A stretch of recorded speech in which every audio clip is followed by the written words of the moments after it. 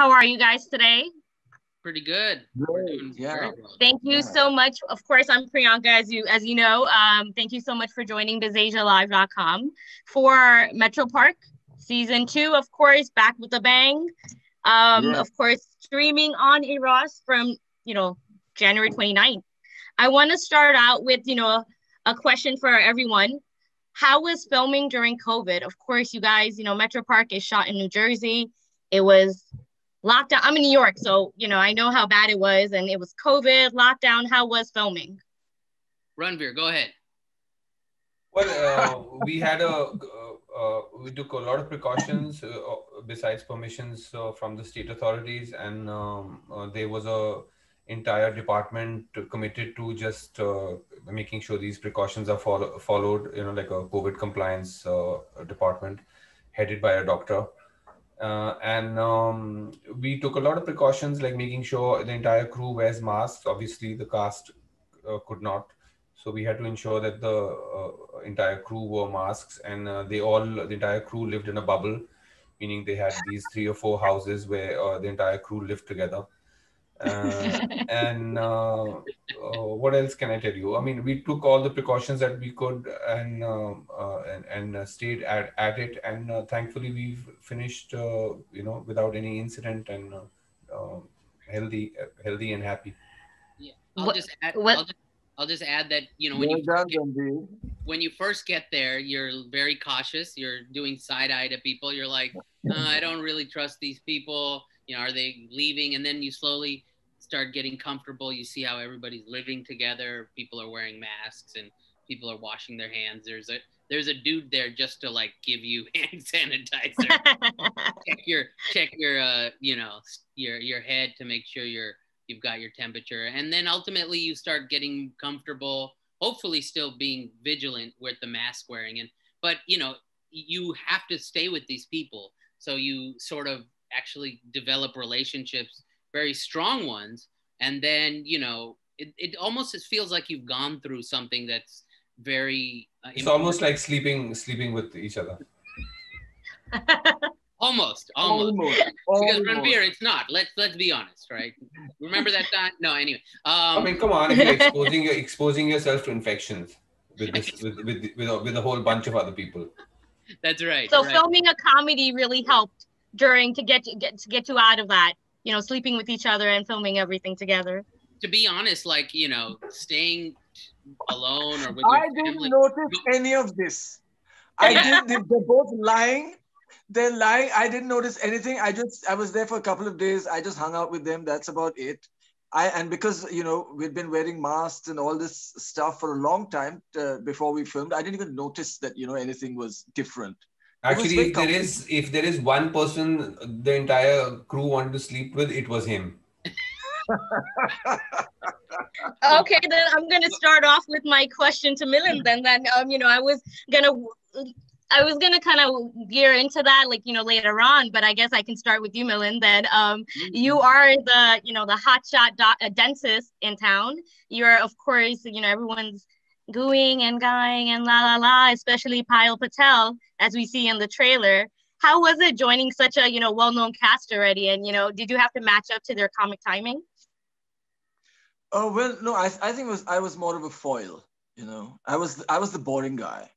That's not true. Come on, that's not true. Completely boring. He's very funny. He's very funny, and especially in those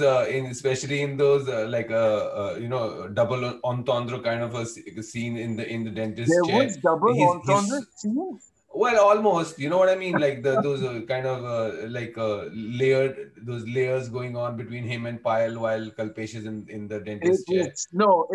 But whatever. It was fabulous because they are so great. I mean, the actors are so great. I didn't have a scene with Omi, but I had scenes with Ranveer and with the actress who plays Payal. Mm-hmm. Purvi Joshi. Purvi. And they're just so good. It's incredible. And I've worked with Ranveer before, of course, many years ago in a film called Bheja Fry, and he was fantastic then and fantastic now. He And was it's so just funny in that also. Yeah, I agree. I was funny in that, wasn't I? Yeah, Especially that scene when he hangs up, he calls me and he hangs up, and you start laughing. Remember that? Yeah, that's all I do in the film. I just laugh loudly. It was damn funny. It's very funny. Well, then, Remember that scene. of course, we're from the trailer, as we can all assume that we are gonna all be laughing in riots and families. Let's start out with Kalpesh Bhai. How are you this season? As we see you still worrying about the cloud taking away all your money, and your wife File is now an how was the transition from season 1 to season 2 now? I think Kalpesh is just dealing with more and a bigger kind of a chaos, because of the cultural disparity that he faces in his life, thanks to his kids and his wife, and living in in the US, being an Indian Gujarati immigrant. So he's just dealing with, I think, a lot more in this season, and obviously, he's taking it Kalpesh style. So it'll be fun. It should be fun. And then, of course, Omi, Kanan is seen to be more in, he's the responsible dad now, more responsibilities. Is he going to be taking his stand? Also, something else I wanted to add into that was because, of course, correct me if I'm wrong, you were born and raised here in Cali. So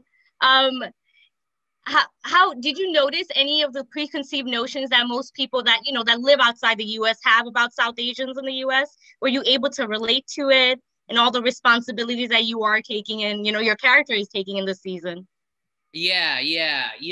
Some of the preconceived notions of how they see South Asians that live here. Is that what you're saying? Yeah, of course. Like, did you see? Yeah, because you guys, this whole show is shot in Jersey. Everyone, a lot of people.